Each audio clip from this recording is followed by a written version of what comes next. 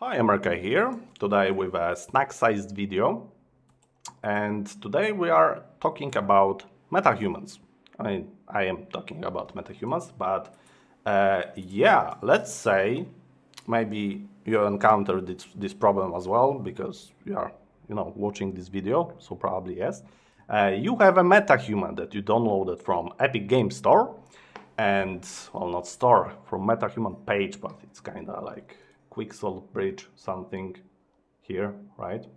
Yeah, and you download it from Quixel Bridge. And you set up all the animations, it's looking fine, it's looking cool, and you then try using some RootMotion's animations, because, I mean, yeah, RootMotion is fun, it's looking cool, and it's very useful in a lot of places. And you then see something like this, right? So the head is starting to float away from the body, and it's no longer attached to where it's supposed to be. And why is this happening?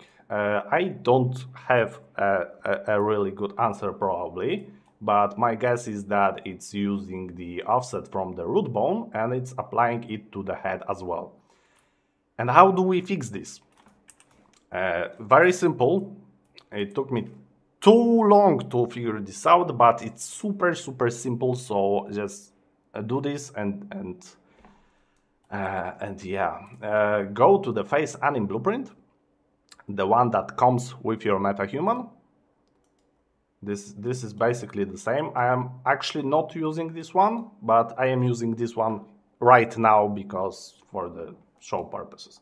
But I am not using this one because first of all, this doesn't have a default slot, and second of all, I don't need all of this because it doesn't do anything in my project. So the only thing you need is basically this copy post from mesh, and I like to add default slot so I can play also montages on my head. And yeah, it's gonna be separate from the body mesh. And just plug this in. This will work the same, as you can see. And you want to go to this node and change a root bone to copy from none, which is basically root, and change it to pelvis. And once you change it to pelvis, you can see that root motions are working again and the head stays in the right place. And I can kind of visualize why pelvis works and not root bone. We can go to the head mesh I am using. So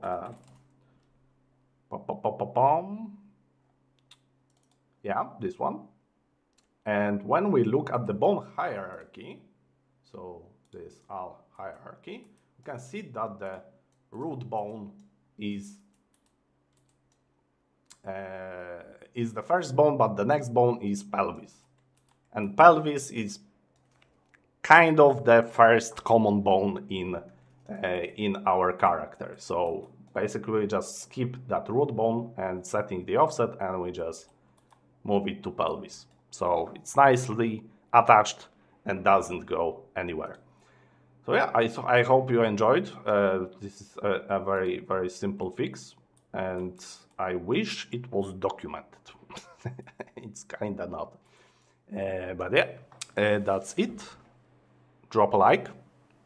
It's free. It doesn't cost anything. Subscribe for more materials. Probably not like this because they are usually very long, for like half an hour and more. But maybe I'll start doing some snack sizes later. Why not? If I come across something interesting. But for now, that's it. Write a comment if I helped you, and that's it. Until next time, see you.